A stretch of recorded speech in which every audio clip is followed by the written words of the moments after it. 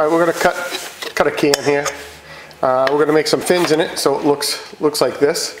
These fins are going to slow down the air, make it turbulent in there, so it takes some of the heat off the sides of the can as the air is being pushed through it.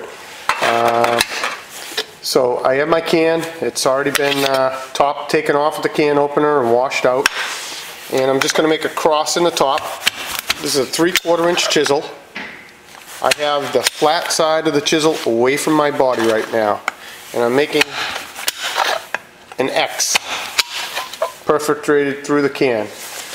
Now, with the flat side of the chisel towards my body on the second step, I'm going to get in here